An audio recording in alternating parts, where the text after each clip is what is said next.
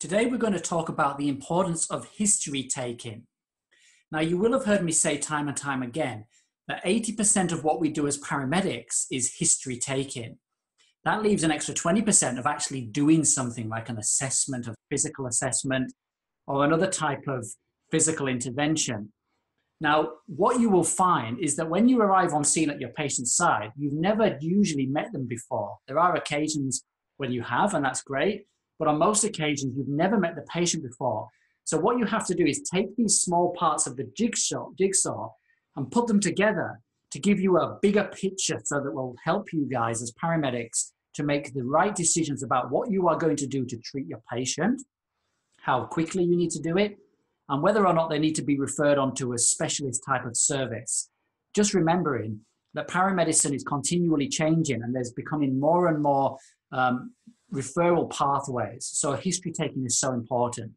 So let's go and use this history taking format here as a way of starting to introduce you to the importance of history taking.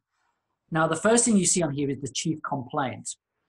Now, the chief complaint is the reason you guys have been called. So is it chest pains? Is it shortness of breath?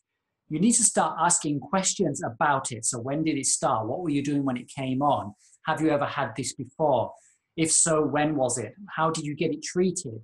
What medications are you taking for this condition? So really focus in on the chief complaint.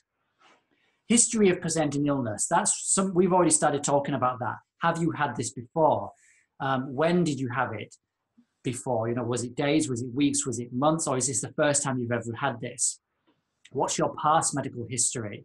So not just your past medical history in terms of I've got asthma, I've got diabetes, but also childhood. Have you had all your childhood immunizations? What about your medical history, surgical? Have you had any recent surgeries? Because believe it or not, there are conditions that you will be called to that are really related to a recent surgery. The biggest one, of course, being post-surgical infections. Obs and gynecologically related conditions in women. Psychiatric history, mental health is hugely important. Now, of course, you will approach this one very carefully, but just say, do you have any mental health history? Are you taking any medications? Have you been referred recently to mental health care? Try and avoid psychiatric because it's a little bit impersonal. What about family history? Are there any conditions that run in your family? Diabetes, strokes, epilepsy, anything like that? What are your medications? Have you been taking them? When were you prescribed them? How long have you been taking them for? Do they interact with anything? Have there been any changes to your medications? Do you have any allergies? If so, what happens when you have this certain thing that you're allergic to? Personal and social history. Do you live here alone? Do you socialize? Do you go out to the pub? How often do you drink? How often do you smoke? And of course, the review of the systems. Are you taking any medications for heart? Are there any problems with your heart that you're aware of?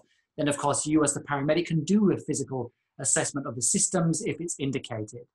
So that's basically a snapshot into history taking. Hope you've enjoyed the micro lecture on history taking, and I look forward to speaking to you guys again shortly. Take care.